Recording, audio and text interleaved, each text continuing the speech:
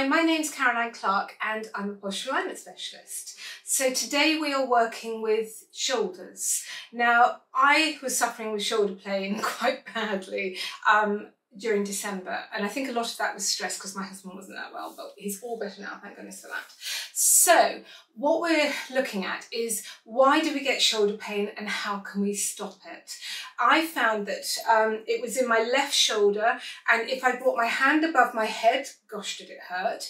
If I did anything, it hurt, and I could get pains coming down from my shoulder right the way down, both sides, down my bicep and down the back of my arm as well, and it was really, really horrible. So what can we do about it? Well, I believe it comes to this humerus bone, right? This humerus bone can, if it gets stuck, it's a bit like a hip bone. So we've got exactly the same as in our legs. We have a ball and socket, we have a big bone, we have two bones, and then lots of little bones underneath. Exactly as the hip with the femur coming down to the shin bones and down to our feet. So quite similar. Our bodies just mimic themselves all the way through. So these are the exercises that if you have got a really iffy, bad shoulder, that are really good to do, and you'll find that they start releasing it. For the first couple, they might be a little bit discomfort, but don't worry, we just need to get some movement within this big ball and socket joint here, and things are going to loosen up. Now this is, just try them. You know, I have found this to be great, and I've worked with my classes and we find this to be really good. In my book, I've got lots of shoulder pain, but this is one that I found to be particularly good for me. So we're going to lie in a neutral back sort of position. So you're going to have your legs up on here, and we're just going to let the whole body relax at the moment. So you just want to see what's going on. Do your shoulders feel equal on the ground? That's a really big thing to ask yourself. And then as you come down the body, does this is there an arch in the back? And also, does the pelvis feel quite equal on the ground? Those are the first few things to ask yourself. Right, so what I'm going to do is I want to neutralise from my waist down. I don't want my bottom half of my body getting involved in what I'm doing at all.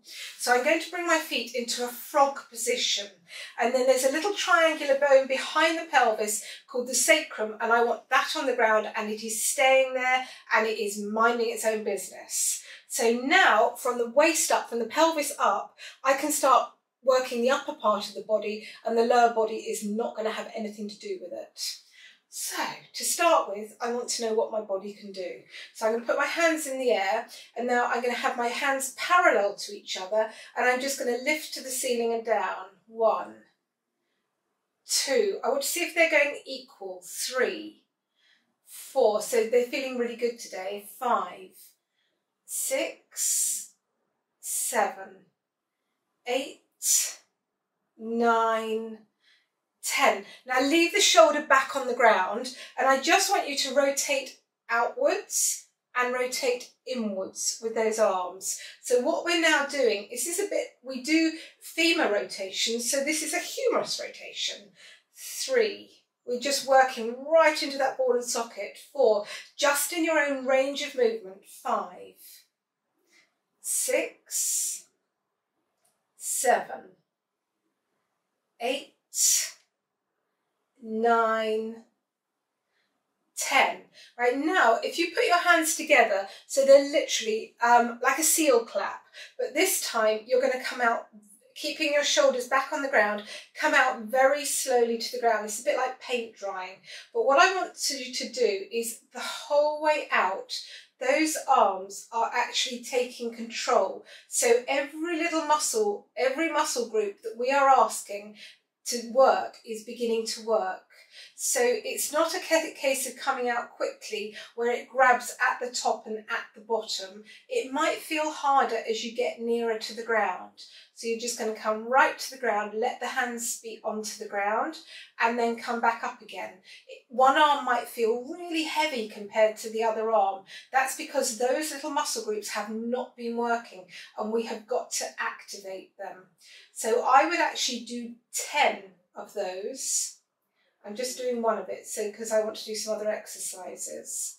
Right, when you've done 10 of those, which are quite slow, put your hands the other way round, so the backs of the hands are touching each other. This is going to be the harder one. So again, we've moved that humerus bone into a different position. And again, we're asking every little muscle group to jump in and work as it's coming through this range of movement. Just swallowed at the same time as talking then, down to the ground and then coming back up again. And again, it may be more painful on one arm than the other. It might be hard. If you can't get right to the ground, you could put a cushion under there so it would only go so far, so you don't get into a lot of discomfort. Right, when it comes to the top, after you've done 10 of those, you're going to bring your hands facing each other and come out again. So again, that humerus bone is in another new position, and that ball and socket is doing something completely different, and come up again. So 10 of those. And then the last exercise you're going to do is put your hands together, interlock the fingers, top finger up, gun pose, knobbly bits of your elbow, just turn them outwards and then back over the head towards the ground. Again, see how it's doing it. And I tell you what, I have got no discomfort coming to the ground whatsoever now. My lower body is minding its own business and my whole thoracic back and my shoulder blades are getting involved. So that is a really good way of actually helping your muscles take control of your arms, and you'll find that you've got much more movement of actually putting your arms in the air. It's always good to see what it's like to start with and what it's like when you finish.